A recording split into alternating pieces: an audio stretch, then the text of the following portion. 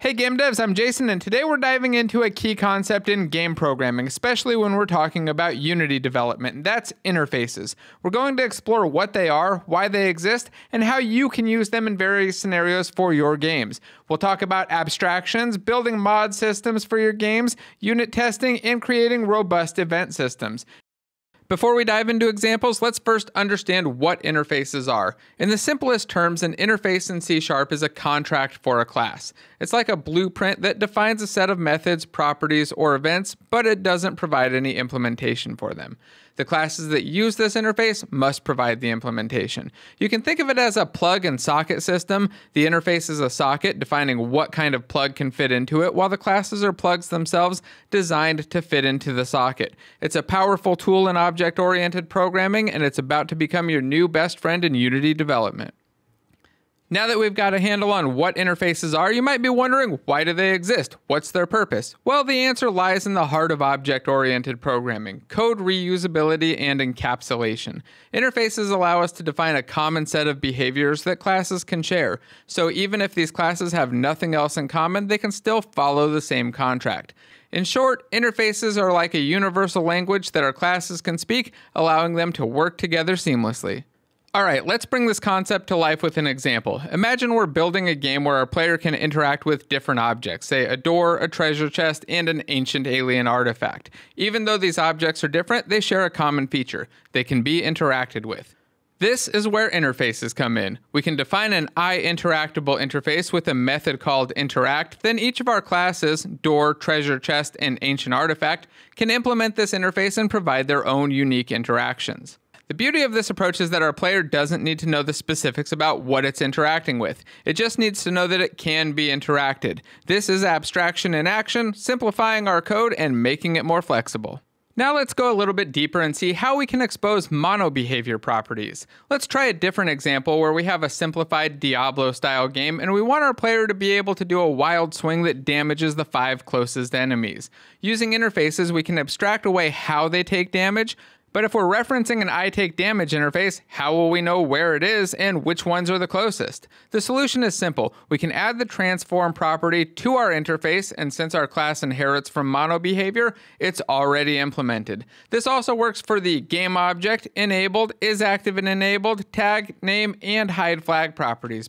Next up, we're going to see how interfaces can be used to create extensible code with plugins. Plugins, or mods, are a way to extend the functionality of your game, and interfaces can provide a structured way for your game to interact with them. Imagine you're building an RTS and you want to allow players to create plugins that add new types of AI behavior. You could create an AI behavior interface that AI plugins must implement. This way, your players can add new AI behaviors to your game. All they have to do is create a new mod that implements the interface, build the DLL, and place it in the right folder of your game. And you can also easily expose events to mod developers so that they can see things like when an NPC dies or when something spawns or whatever other data that you want to give them. To make this work, you'll want to create a separate project outside of Unity. Create a class library project using Visual Studio or whatever IDE you prefer. Place the IAI behavior in that library, build it, and then put the DLL in your plugins folder. Just make sure that you don't have another copy of the interface in your project or things won't work. It will get mixed up on which version of it you want.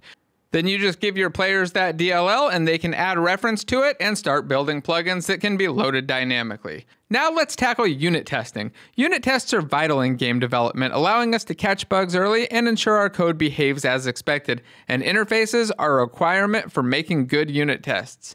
Let's consider a scenario where we have a player class that plays sound effects through a sound manager class. When we want to unit test our player class, we don't want to depend on the actual sound manager. We want to isolate the player code. When we run our unit tests, we don't want a bunch of sound playing, and if we try to run unit tests on a system that doesn't have a sound device like in the cloud, we don't want them to fail. So this is where interfaces come to the rescue. We can define an iSound Manager interface and then create a mock sound manager that implements this interface for testing purposes.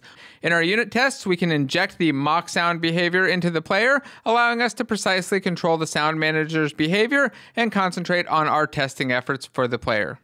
Now, let's explore another powerful application of interfaces in Unity: using them as event systems. Let's start with some of the built-in interfaces that Unity provides that serve as event handlers. One example is the I-pointer-down interface, which allows us to detect when a UI element is clicked or touched.